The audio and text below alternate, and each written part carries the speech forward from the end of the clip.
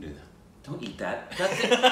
It's been in your hands. That's gross. It's not the only place it's been. Baby.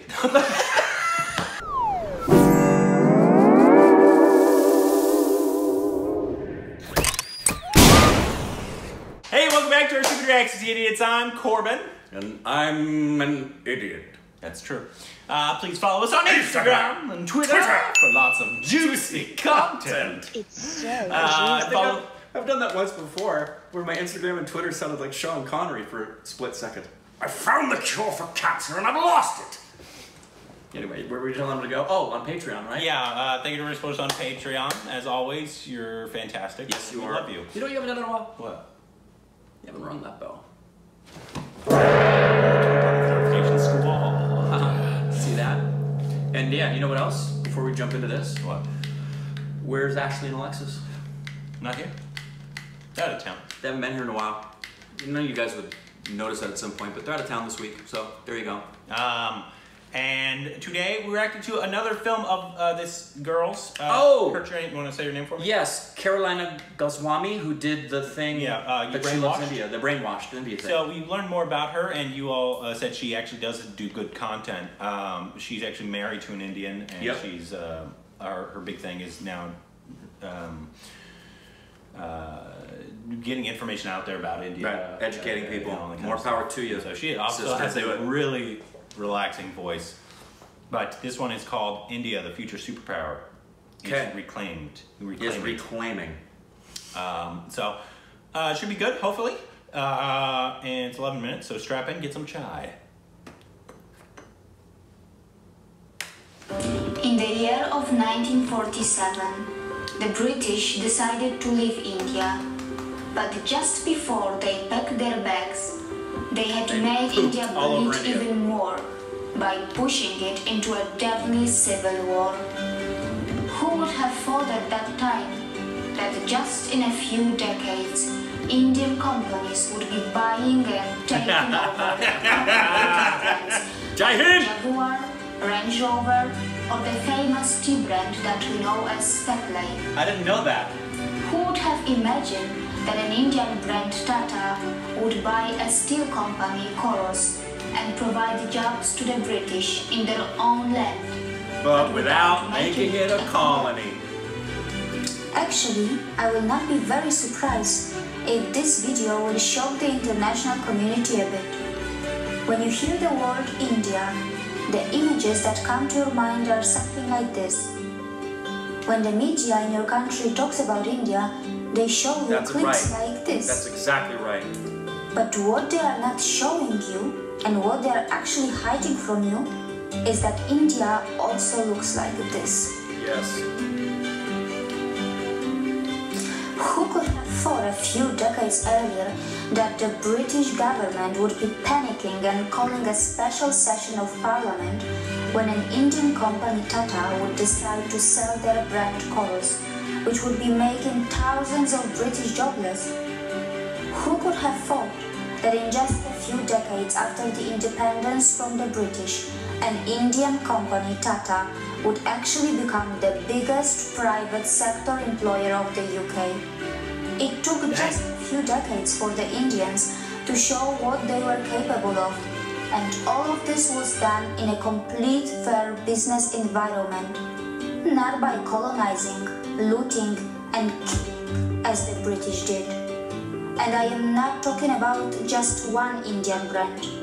Today, there are many brands and individuals from India who are creating huge business empires on the land of the UK. But Indians are not here to take any revenge or prove a point. I was literally just thinking that. They are just doing what they have been always good at. And that is not just yoga or IT. Indians, who are the masters of spirituality, are also masters in business. They like to be masters in anything they pursue. Indian economy has finally gained momentum. And mind you, it has not got to the 5th gear yet. Probably it is still in the 2nd gear.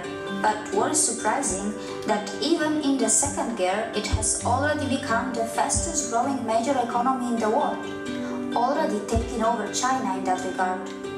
and India still has so much of unutilized potential which is lying in its reserves. Now let's talk about the major industries of India. Mangoes. IT sector. India is the world's largest sourcing destination for the information technology industry, accounting for approximately 67% of the 124 to 130 billion US dollars market. India ranks third among global startup ecosystems with more than 4,200 startups. Science and technology. India, a country which is a nuclear power, also ranks third among the most attractive investment destinations for technology transactions in the world. The Indian Space Research Organization, ISRO, has completed its mission of developing India's independent navigation system by launching Indian Regional Navigation Satellite System, which means India has its own version of what in the West we know as GPS. India is constantly helping other countries like Singapore, Germany, UK, and many more to launch their satellites as well. It has successfully undertaken space mission to Moon and even Mars. Pharmaceuticals sector. The Indian pharmaceuticals market is the third largest in the world in terms of volume, and India is the largest provider of generic drugs. Gems and jewelry sector. India is one of the largest exporters of gems and jewelry in the world. They are a hub of semi-precious and precious stones.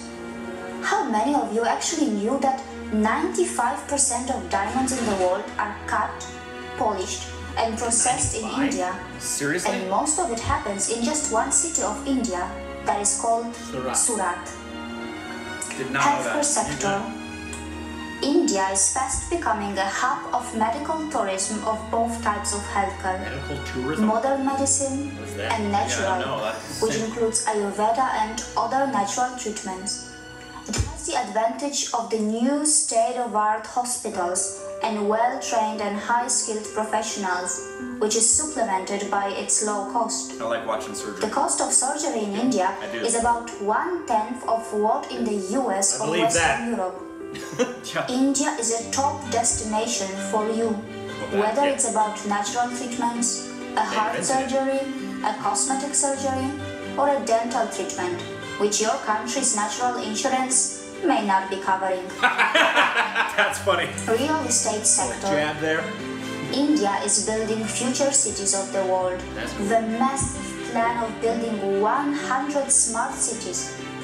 To give you an example, over 5 million homes are under construction just in the national capital region of India. That's very cool. Smart cities. A majority of people in India still TV. live in villages, and India is preparing itself for the biggest migration of its people from villages to the cities, at a scale which the mankind has probably never seen before. Infrastructure sector. Right. India is growing its infrastructure at an unbelievable speed. Did you know that its capital already has around 250 kilometers of modern metro rail? Unlike LA. And it's going to add a few hundreds more, which is going to make it the biggest in the world, close to Shanghai. Almost all its major cities are seeing the rapid development of metro, Not in and LA. the construction of bullet Not in trains America. connecting the major cities are underway too. Not just that, India is developing infrastructure in the other parts of the world and growing its influence by making ports and developing other mega infrastructure outside India too. Automobile sector. Automobile. Apart from all the international companies which are lining up to make the most of India's automobile market, which is literally exploding, India's own brands are not far behind. From the premium brands of Jaguar and Range Rover to the cheapest car, Tata Nano, India has it all. You will be surprised to know that India has a long list of its own automobile brands like Mahindra, Hero, TVS, Ashok Leyland, Bajaj, Force Motors, Eicher, just to name a few. Hero is the world's largest manufacturers of two-wheelers. Mahindra are another big name who were very close to the acquisition of Alfa Romeo a while ago. In India, it's called Agriculture sector. I forget. India is the largest producer, consumer and exporter of spices and spice That's not products. surprising. It is also the source of the delicious spices and famous basmati rice that is known for its taste and fragrance around the world. We don't have mangoes here. The good news is that the northeast part of India has its agriculture based on the traditional organic farming, which has been untouched by the failed scientific experiments of fertilizers and genetic seed modification. How many of you actually knew that India, which is nearly half in area of China, and the US actually has more arable land than China and is second largest in the world, only marginally behind the US. Also, other sectors of India are worth a mention here, such as cement industry, which is the second largest in the world.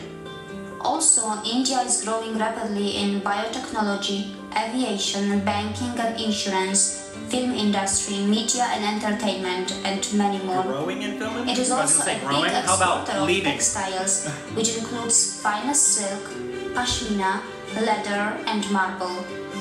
Besides, how many of you actually knew that some of the top brains in the world are either Indian nationals or of Indian origin? Not surprising. Sundar Pichai, an Indian who has studied in the Indian Institute of Technology, is now the CEO of Google. Satya Nadella, who is the CEO of Microsoft, is a graduate from Manipal Institute of Technology in India. The CEO of Adobe Systems is also an Indian, and his name is Shantanu Narayan. And these are just a few names. There is a long list of global CEOs from India. So no matter where you are in the world, whatever country you may belong to, whether you are a young boy or a girl, in a primary school or a college, you must know that sooner or later you will have to have something to do with India.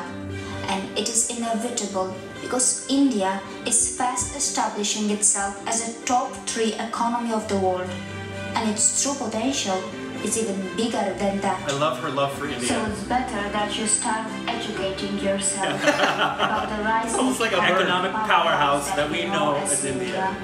Because your future belongs here too. Stern. And as I have said earlier, India is not just developing. India is reclaiming. Damn. See you again.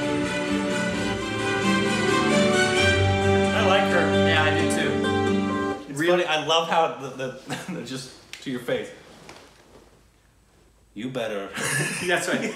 you better understand reality. because India's coming, bitch. India. If you ignore India, India will crush you. That's true.